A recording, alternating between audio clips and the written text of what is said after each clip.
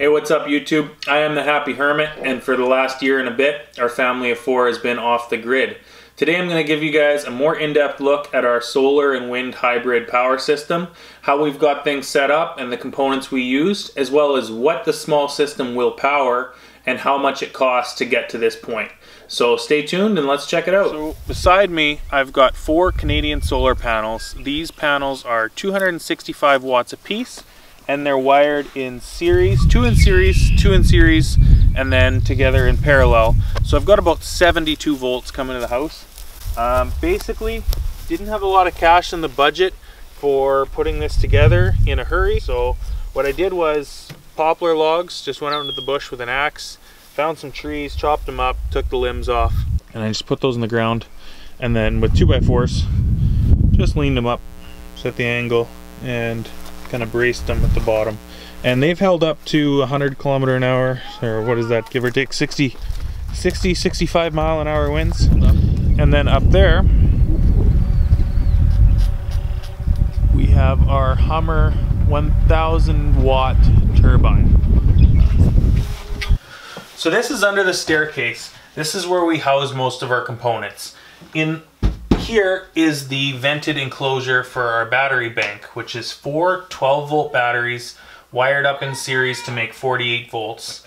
So first we have this Hummer charge controller. So the way we've got it set up now is actually this unit only runs the wind power to charge the batteries.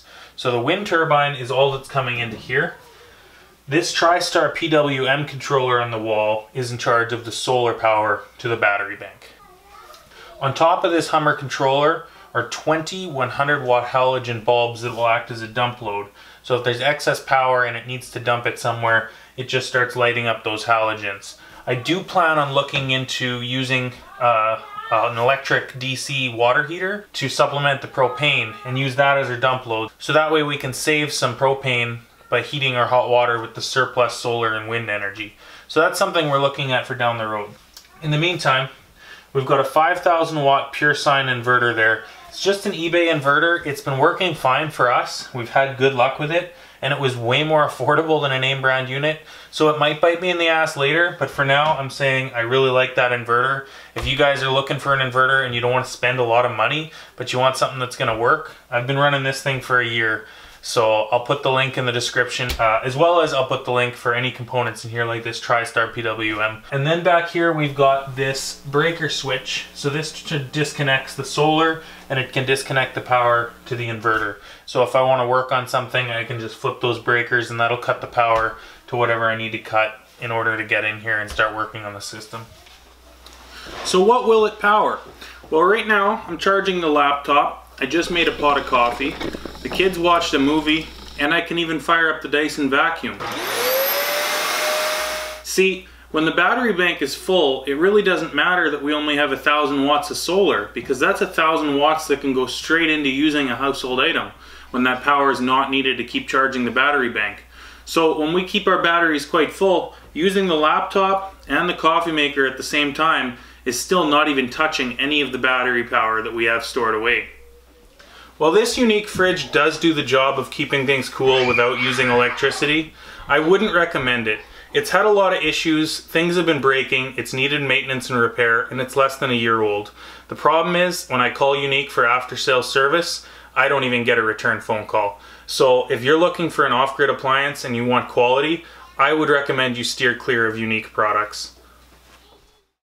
As far as a cost breakdown for what we've spent so far, we've got the cost of the 4 panels at about $1,000. The TriStar TS45 controller is another 200 bucks. And then the Hummer turbine and controller combo, we only paid $500 for pre-owned. The 12-volt batteries cost us another $1,600. And I would budget about 800 bucks for miscellaneous cable, breakers, etc. All in all, this brings us to a grand total of $4,000 for this system.